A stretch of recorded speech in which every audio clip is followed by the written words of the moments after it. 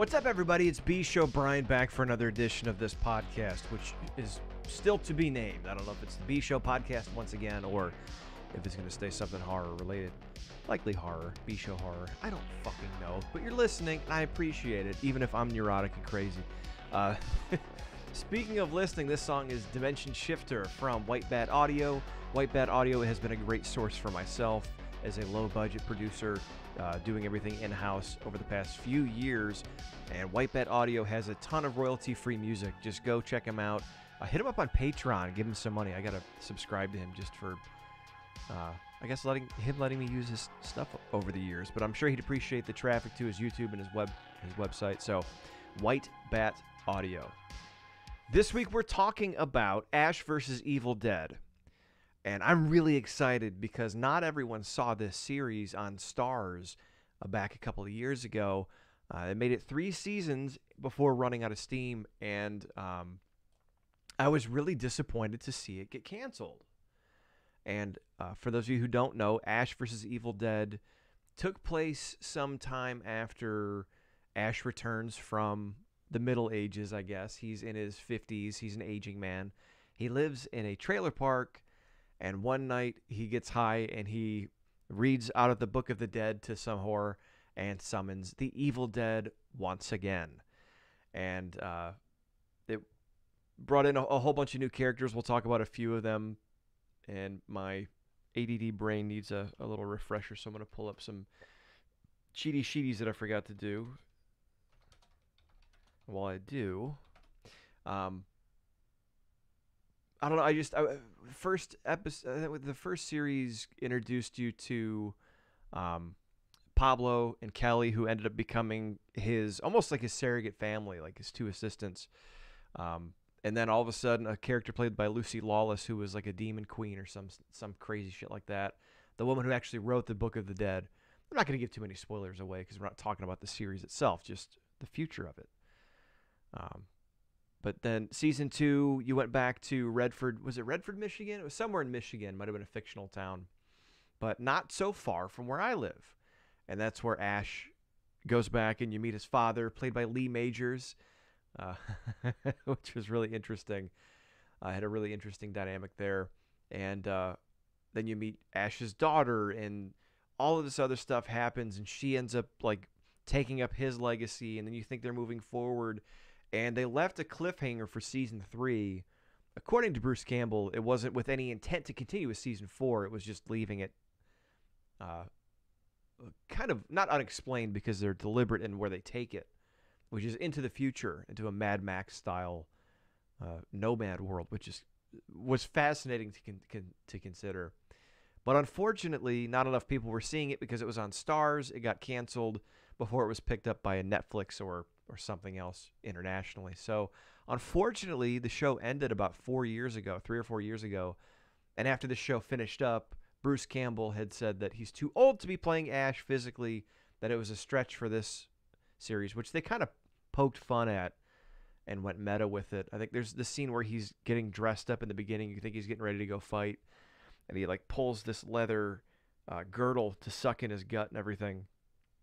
But he's actually going out on the town as a middle-aged man. So very funny. The series was really interesting. They brought in a lot of... They built on the mythology of the Necronomicon, where it came from, different things it could do, different demons that existed within the franchise. And I think they did a really good job. Had it been on a Netflix or something like that, it probably would have been a lot more widely viewed and respected amongst horror fans, except people couldn't find it until recently. Now it's on Netflix, but very interesting, and to me, I enjoyed it a lot better than some of the newer horror fare that has come out recently, but with some exceptions. But interestingly enough, I was very excited this week because I read an article, which I'm going to pull up right here. Let's see. Here we go. Bloody Disgusting. Bruce Campbell teases that Ash vs. the Evil Dead animated series is being discussed. Now, according to Bloody Disgusting, he was at the San Diego Comic-Con talking to Collider, and they were talking about Ash versus Evil Dead. They were talking about the video game. They were talking about Evil Dead Rise, which is coming out sometime this year, which is the next film in the franchise, and continues, I believe, past and building on potentially the Evil Dead remake that came out in 2018 or 19. That was very well received. And in discussing this, he said, yeah, as an animated series, you pick up right where the show left off. You can do the future a lot easier in animation. I still sound like Ash. And, my voice hasn't been as beat up as my body has been, so I can still do that crap. So I'll still do the video game, and we're already talking about an animated series. So, all hands on deck for Evil Dead fans. This is not just talking about future video game installments. This is talking about continuing the Evil Dead franchise as an animated series. Now, it sounds a little strange. I get it. Animated horror series, but I think this could really be great for a number of reasons. And I don't want to be like I don't know, Kevin Smith has caught some flack, and I know I cracked on him in the Munsters video a couple weeks ago, but he tends to fanboy and gush and like, oh my God, man, it was so amazing. Like, oh God, I watched the Batman and I cried. And like, I get that because I cry at some stuff too. And I don't want to sound like fanboying all the time, but this, I'll be honest, I really enjoyed that series. I was really disappointed to see it go bye-bye in the car. So lo and behold, when I read this earlier this week, I thought, oh my God, the gods have answered. The gods have answered my prayers. Hopefully they answer these Mega Millions too. We're just going off the rails tonight, but I'm crazy, and that's what you get with the mad scientist of podcasting, B. O'Brien. So thank you for sticking around through the nuttiness and neurosis.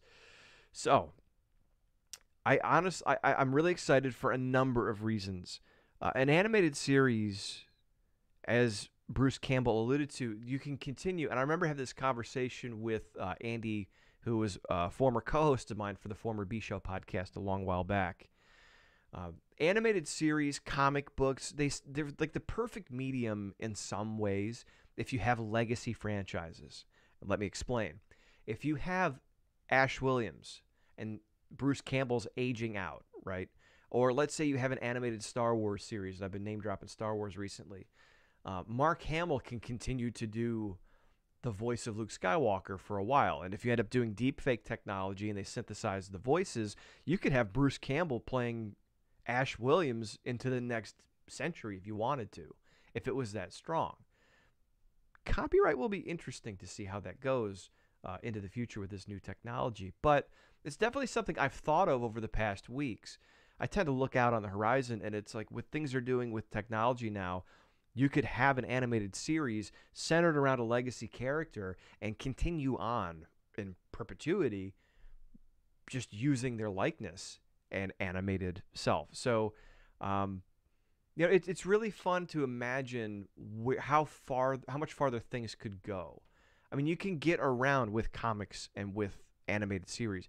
You can get around the lapsing of time because you can go back and tell other stories.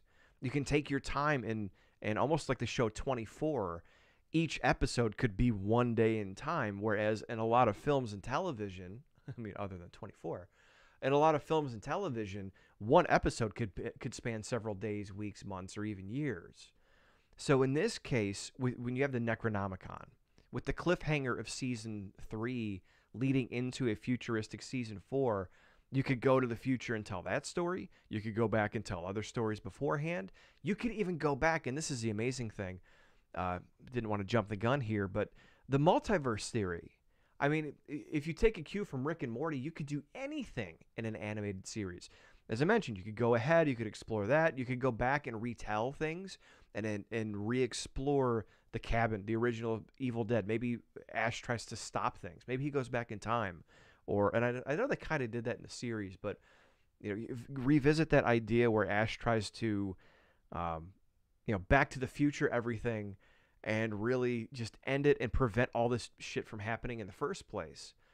But then it makes everything so much worse because then Ash never realized his potential and evil. One thing that I take from a lot of classic horror movies is evil finds a way, right? Life finds a way from Jurassic Park. Life finds a way. Wow, that was a really bad. It was almost a good Jeff Goldblum. Almost good. Almost. I almost had it. Life finds a way. Evil finds a way. So, in a sense, you can't kill evil. It's always going to rear its ugly head. The demons exist whether the Necronomicon has been discovered or not. So if Ash goes back in time and prevents himself from discovering it and unleashing these demons, someone is going to, whether he does it or not, which you could tell in a different thread now, in a different reality, in a different universe with the multiverse kind of aspect. You could tell Evil Dead, Evil Dead 2, or Army of Darkness in completely different circumstances. It's the butterfly effect. One small change could affect everything. And now you could take Lucy Lawless's character, who, what was her name? I just mentioned it. Would I forget? Ruby.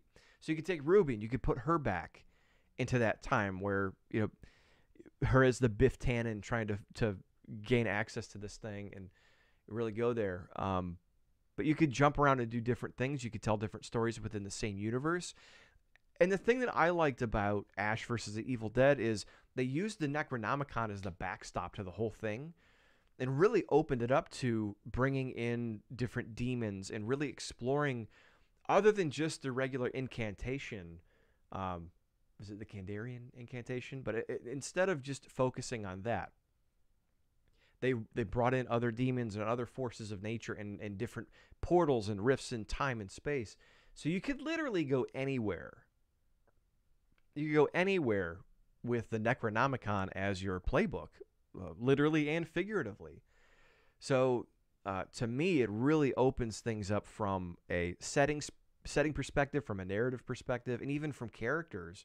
As I mentioned, you could go back even, Lee Majors, I don't believe is with us any longer, but you could bring back Ash's father, or maybe Tara Page from Hellraiser, where maybe Ash sees a glimpse into hell and his father's there.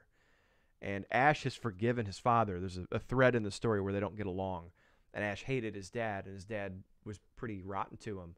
But there's like it's traditional storytelling, the family and overcoming rifts and things like that. And maybe Ash sees his father in hell being tortured, or some demon has a hold of his soul, and something to that extent, Freddy Krueger style, I guess. I'm just pulling from all my resources here. And Ash could now explore the realm of the dead as opposed to just the realm of the living. I know they dipped their toe into that a little bit with the series, but you can really go anywhere you want to go. You could almost do like a Game of Death type thing, like the old Bruce Lee movie where, Ash goes to the 7 levels of hell or something to that extent and explores each one. So you could really go anywhere.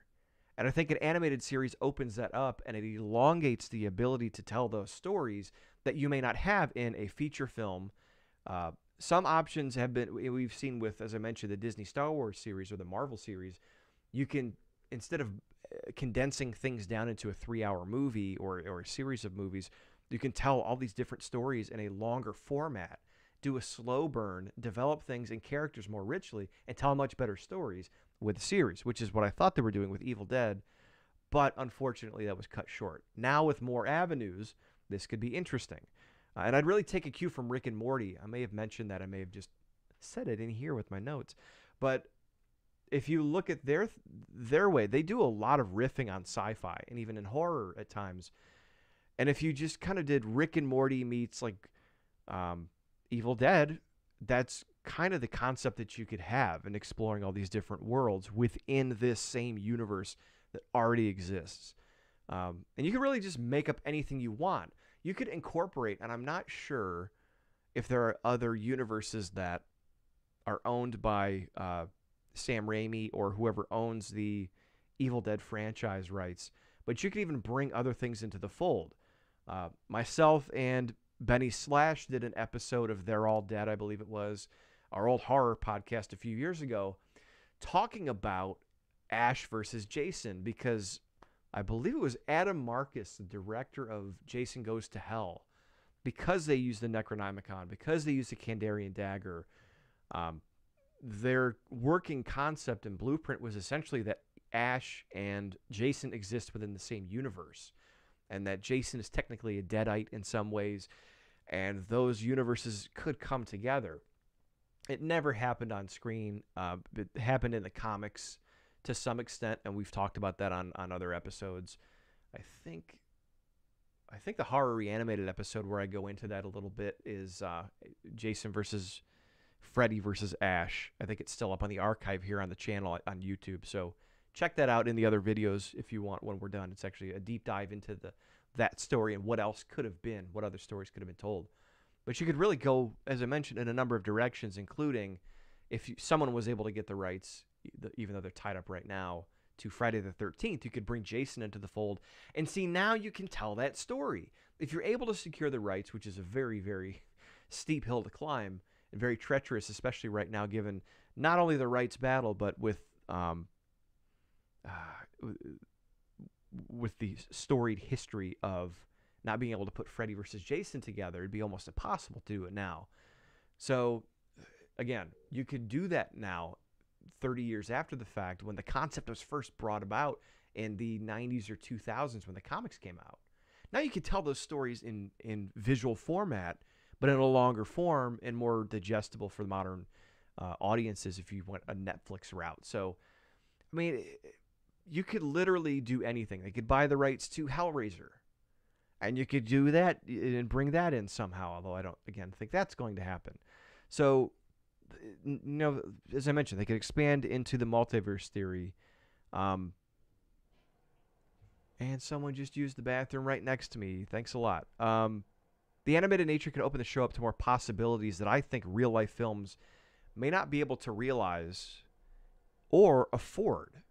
So let's think about this, too. If you have a movie or a series for Netflix or for Starz, or as in the Ash versus the Evil Dead case, you have budgets you have to meet. You have constraints of the actors. You have the constraints of the effects department. You have the constraints of location. All of these things, which can be circumvented in some ways by animation, because you can animate. Like, look at the universes of, like, the heavy metal movie from the 80s, or even from Rick and Morty. They did some pretty trippy stuff.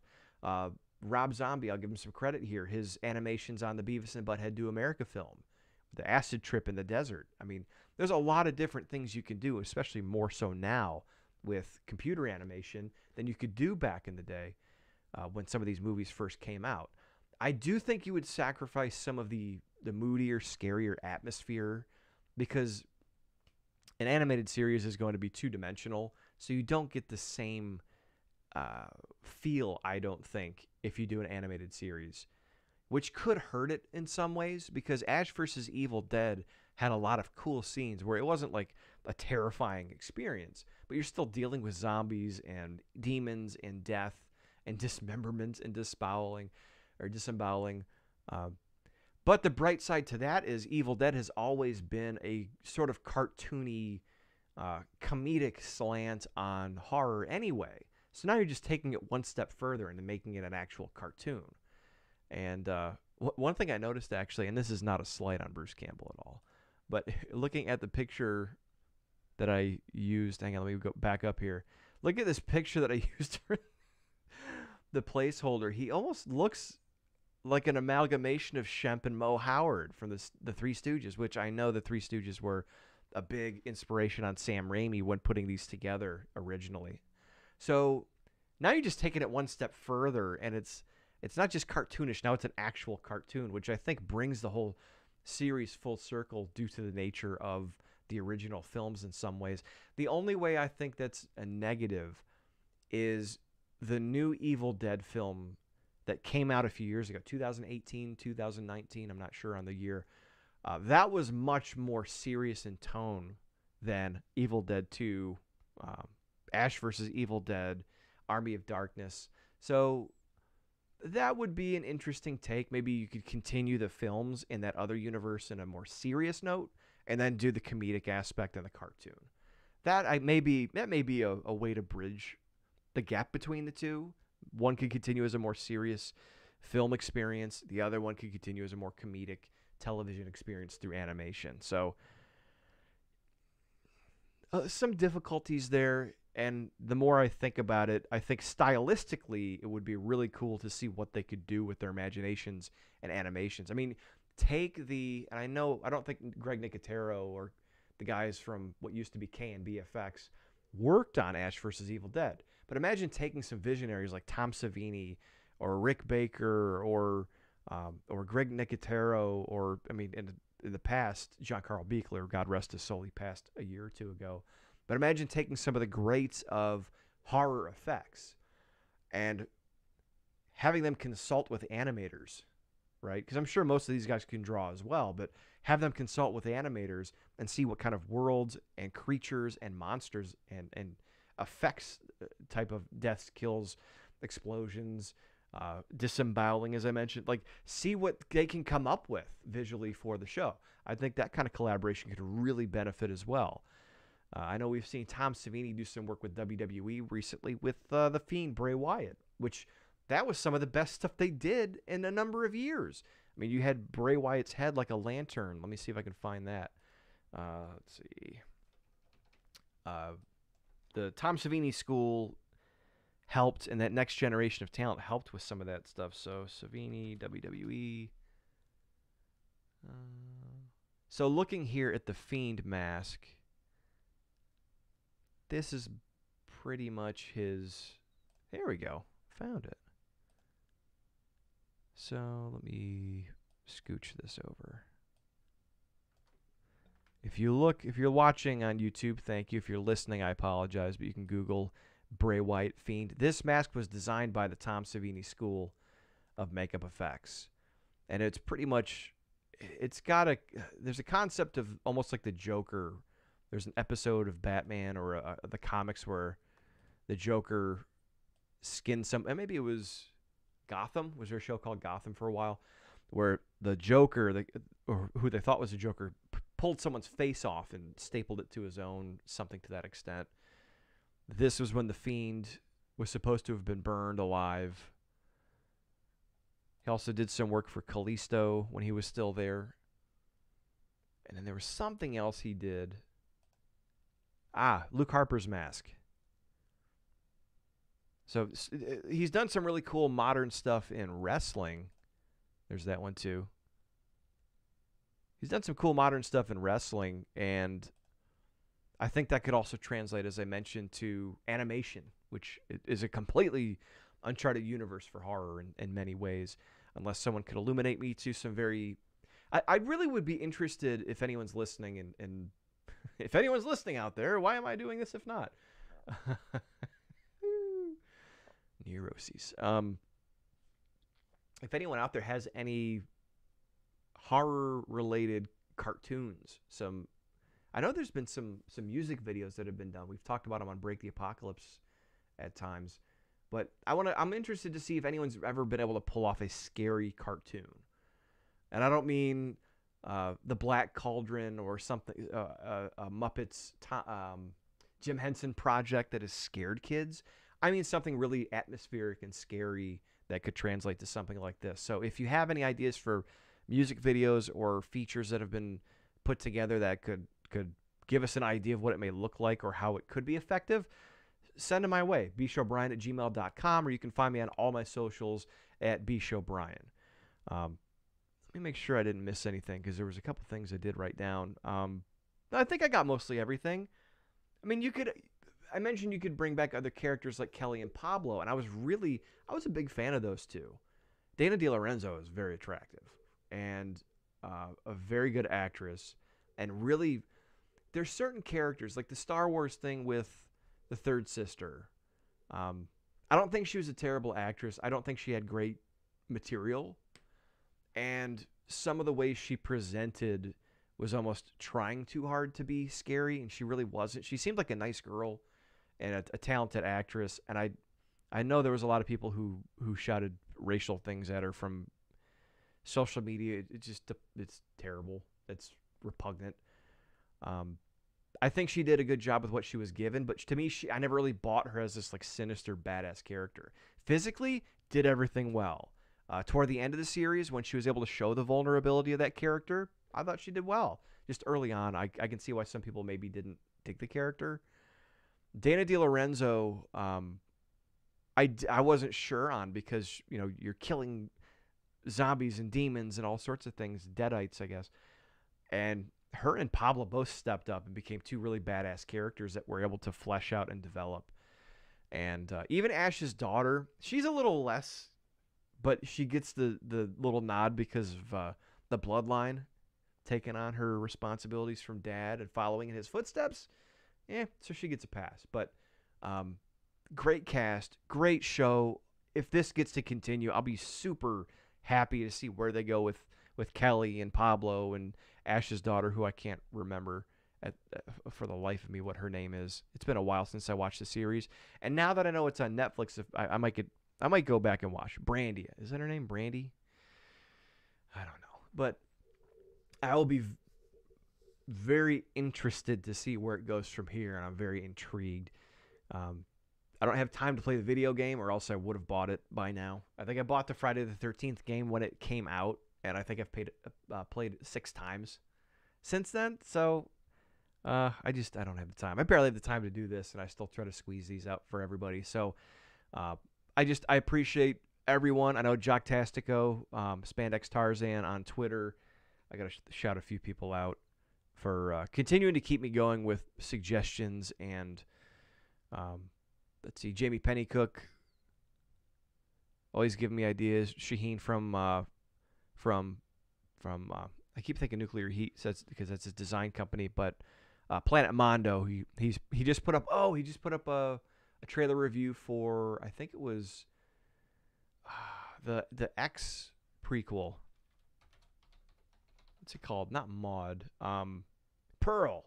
Maud. What the hell's wrong with me? So he just put up a Pearl trailer review. I know he really enjoyed X. I still have to watch that. But yeah, Jamie Pennycook, Jock Tastico. Shaheen's always willing to let me bounce ideas off him, and I appreciate it. Always very supportive. John as well from Break the Apocalypse. Go check those guys out too. Just roasting marshmallows on the dumpster fire. That is Modern Society. And although I cannot join them full time, I will be joining them next week for the 100th episode. I thought it would be fitting for me to join them for the week for a special edition of that podcast, since I helped launch that with them. And I was unfortunately had to leave because my schedule doesn't work out with them anymore. And it's right now about, I don't want to say what time it is. Let's just say I do this when my kids go to bed and I have a little bit of extra time, and I try to carve it out. But Ash vs. Evil Dead, I want to know what you guys think. Leave your comment in the description. What direction do you want to see them go? Would you rather see them go more comedic? Would you rather see them go full-on gore like the remake was? Do you want to see them envelop all the movies into this universe, multiverse style? Or do you want to see them continue on with the futuristic Mad Max style with the, is it the Oldsmobile? Is it the Oldsmobile? Yeah, I don't know. That thing has traveled through space and time. So, and another interesting thing, too, is you could do young Ash. You could do young Ash versus old Ash. That'd be kind of interesting. See, I gave this a lot of thought, but the more I get going, the more ideas come to my head. And I'm trying to do more commentary-style videos as opposed to, here are the 16 ideas I thought of for this show, and it could be this and this character, like a wrestling fantasy booking thing. I'm trying to mold this show to be more commentary, so it's more palatable for you guys and funner for you to listen to, other than me just kind of masturbating with my grand visions. Again, I'm letting you in. I've cracked open my fucking skull and I spill my thoughts out onto this desk and into the camera and microphone. And I hope you enjoy it. So my name is B. Show Brian. I'm going to be back next week with probably another podcast episode, and I'm going to try to put some other different kind of stuff together too for the show. So thank you for sticking with me. Thank you for everyone that's subscribed. Thank you for everyone who's checking me out on my socials. Like, comment, subscribe, share. My name's B. Show Brian, and that's it for this week.